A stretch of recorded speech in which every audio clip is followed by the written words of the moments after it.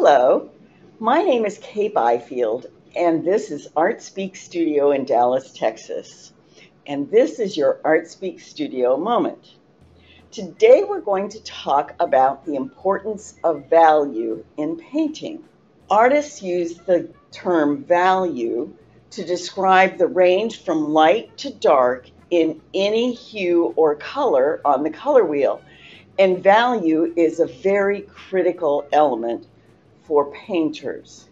The reason value is so important is because without light and dark, we can't see. And so on a two-dimensional surface, the lights and darks of the painting tell us where the light source is and what we are trying to simulate is happening in the painting. We cannot see shapes without values. Value is more important than color because color receptors are different among all the people, but almost everybody who has vision will agree on when something is lighter or darker. There are an infinite number of values between the lightest version of a color and the darkest, but most value scales break it down to 10 values. This is because we know everybody can see a distinct difference in each of those value steps, and that makes it easy to talk about value. In each of these value steps, it is 10%. In each of these value steps, it is 10% lighter or darker than the step that is before it and after it. Color is important too, but we use color to give us information about something. For instance, a yellow banana is ripe and a green banana in most cases isn't. Or if somebody's skin tone is looking kind of greenish, you ask them if they might be ill. We also find color to be very attractive. It draws our attention and it increases our interest and our enjoyment sometimes. Color can also be used to establish mood when we're doing a painting. So color is important, but color is a less reliable source of making the painting work than value is. Value comes in two kinds. We have native values and we have illumination values. The native values are the values that are intrinsic to an object, and the illumination values are the values that are created when light strikes the object. Native value, as I said, is the value that is inherent in an object. In the black and white shoe, the inherent values are black, white, and a mid-tone on the sole.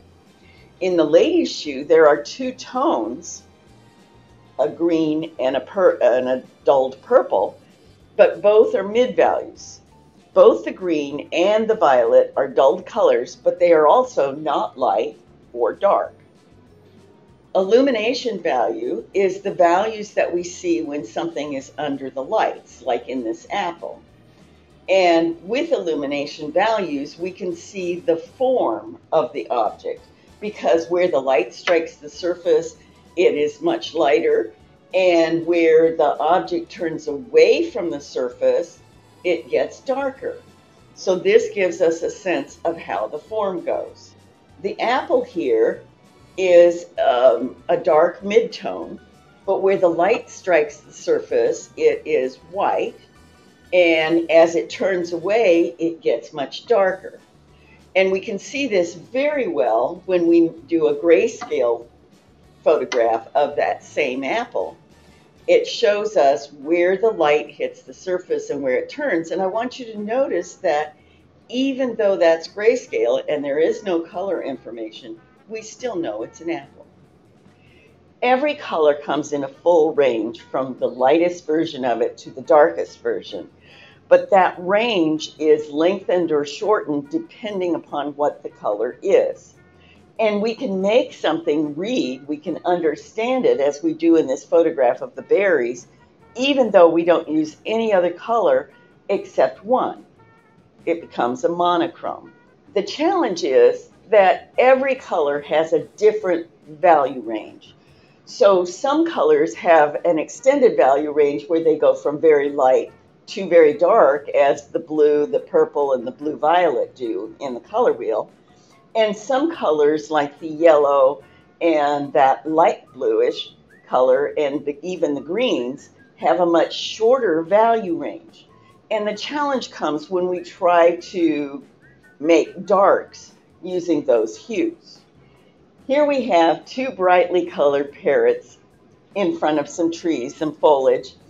And this composition could be very challenging if you focus on the color and the bright different hues of colors and the changes in those values because of the illumination. So the first thing that an artist would do is break this down into a value study. And we can see the possibilities of this, again, by looking at a black and white version of the photo. We can tell, even without the color, that these are parrots. And if you put a value scale next to it, you can see that all the values are represented. The trick would be to design them into a coherent composition. I am not recommending that you take a reference photo, put it into grayscale, and use that without doing any editing or changing. But I want you to recognize that value is a critical aspect of color because it tells us where one shape ends and another begins. And it tells us where the light is coming from and how the form changes. So looking at the photograph of the sunflower here, when I went to do a value study, I had to decide which is lighter and which is darker, even though the value in the photo in many cases was the same. So do I make the petals of the flower darker than the sky, or do I make the sky darker than the petals? I could rely on color, paint the petals yellow, paint the sky blue, but I get much more drama and effect from the painting if I make a value choice between the two.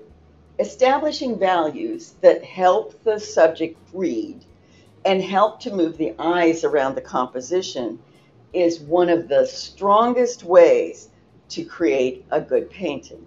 Going back to our red apple, if I render that apple as a value study with hard edges, and I know that these changes in value would be, in most cases, soft edges because this is a rounded form, using numbers 1 through 6, you can see how I laid these values out in the apple.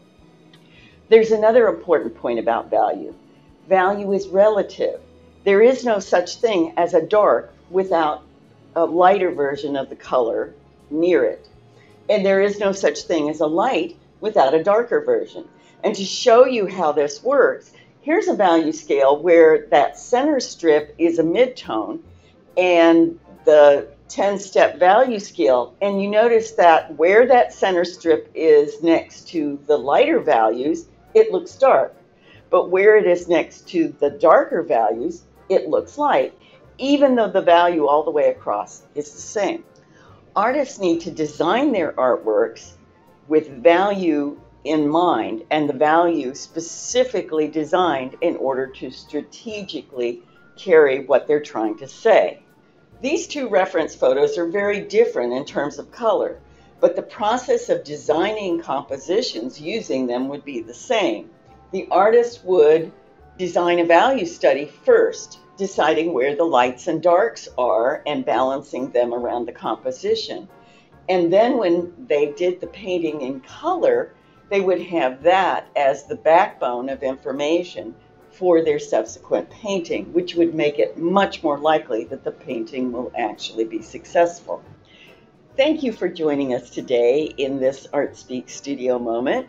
I hope you learned a little bit about value and that you'll join us again either here for another ArtSpeaks studio moment or in the studio or online for an ArtSpeaks studio class. We look forward to seeing you again, and in the meantime, happy painting!